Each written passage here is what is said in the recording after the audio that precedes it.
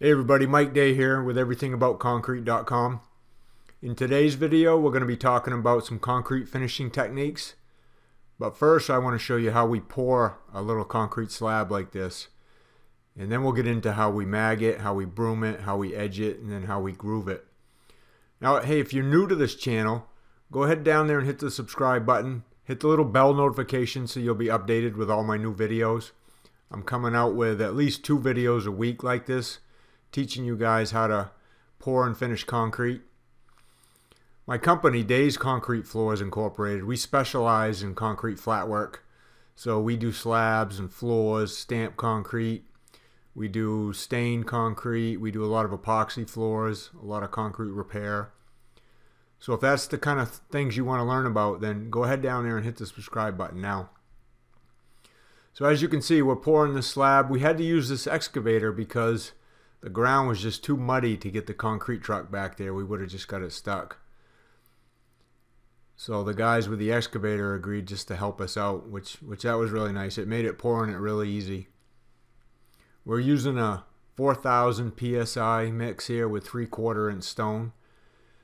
It's a 6-inch thick slab, and we got some wire mesh in there we're pulling up as we go. We don't want to pull it up when he's dumping it because we don't want to get hit by the excavator. So we're getting it flattened out. You can see we get it leveled out, and we're magging that board edge as we go. That bucket holds about 4 or 5 wheelbarrows at a time, so that made it pretty nice. Hey, if you guys already pour concrete, if you know how to pour concrete, leave me a yes down there in the comments. If you don't, if you're just learning and you want to learn some concrete finishing techniques, if you've never done concrete before, then leave a no down there in the comments so I know just how to gear these videos, who to make them for. There, he's got it about half poured out now.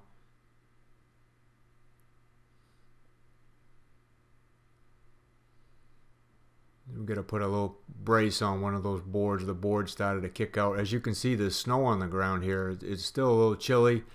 There's no frost in the ground. Today was pretty sunny. It was about 50 degrees out there.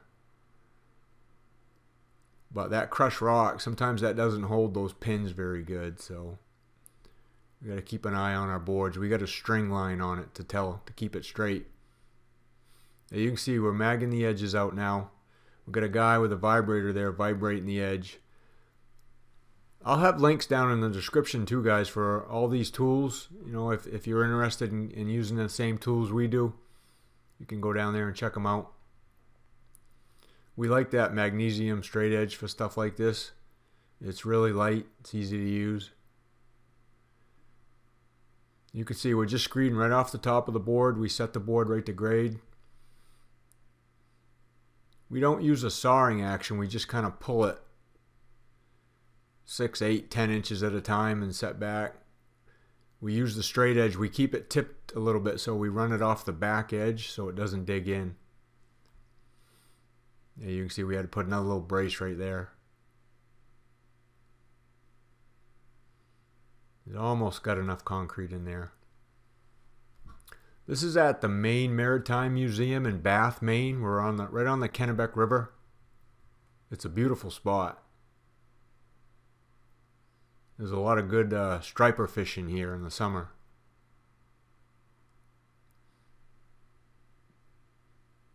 Alright, we're going to get the rest of that pulled down. Got a little more concrete we need in there. We did 2 more pads just like this up on the hill there on the right. You can't see them in this shot, but so we did 3 of these today in all. They all totaled about 10 yards of concrete.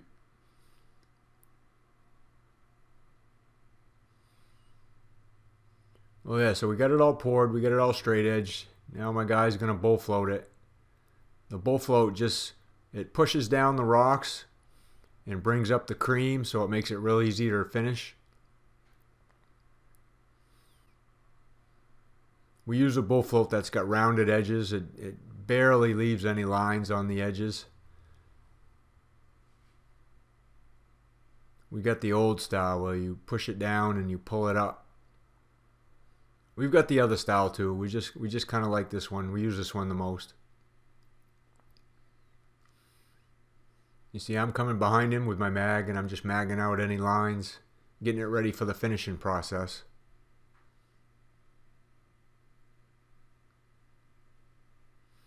A good bull float man will make the finishing process real easy. So if you take your time bull floating, fill in any voids, get it nice and smooth, the finishing goes easy.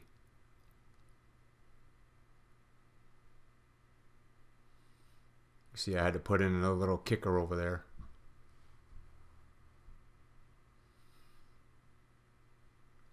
The next thing we're going to do, after we get the tools all washed up and put away, I'm going to cut a groove right down the center of this. That's going to be kind of like a expansion contraction joint.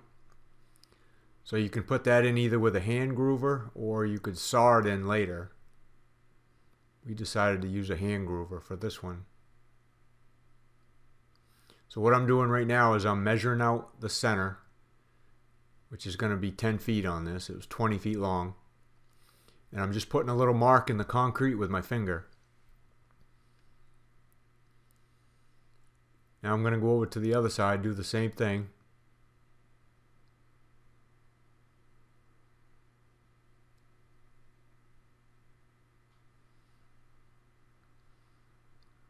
Put a little mark in there. And that's where that groove is going to go, right on that 10-foot mark.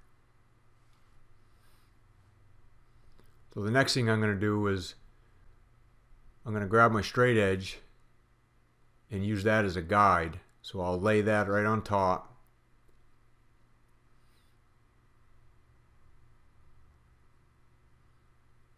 And I offset it from my center mark just a couple inches because my groover is about 4 inches wide.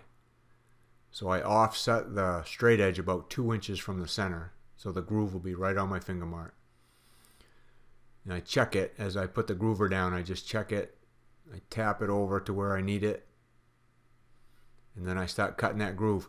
When you use a groover like this on a handle, you're going to want to cut it in when it's pretty wet. Otherwise you won't get it in like this. You'll have to chop it in by hand. I've got another video you can check out where I'm cutting them in by hand around a pool deck. And I'll have that at the end of the video if you want to check that out.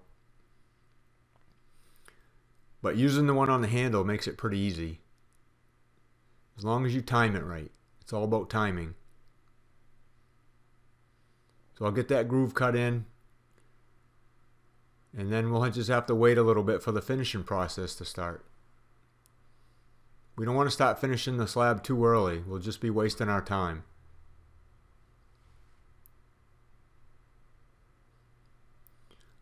So the next thing we'll do is we'll start cutting the edges in. You can see my guy over there. He's got a 2-inch wide by 4-inch long brass edger.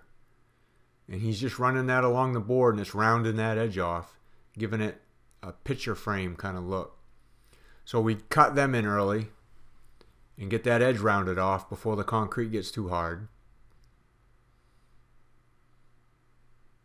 I like to mag right after he cuts them in. I like to mag that back flat. So I mag out any lines he leaves. Obviously leaving the rounded part. But I like to get it nice and flat so that edge doesn't tip down.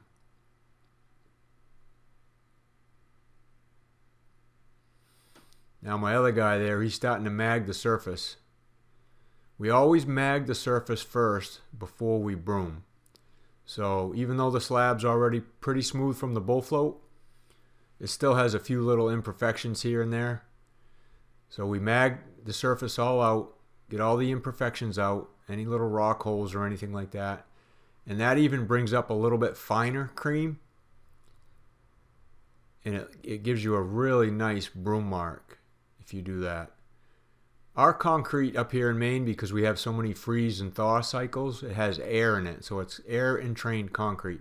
So we only mag it. We don't steel trowel any exterior concrete up here. You always risk sealing the surface off too early if you steel trowel it, which means you could trap in some moisture, you could trap in some air, and that would lead to a blister or some delamination. So we just mag it. The magging doesn't seal the surface off. As you can see, you get a nice straight clean broom mark if you set that broom down really easy and pull it right straight back without stopping.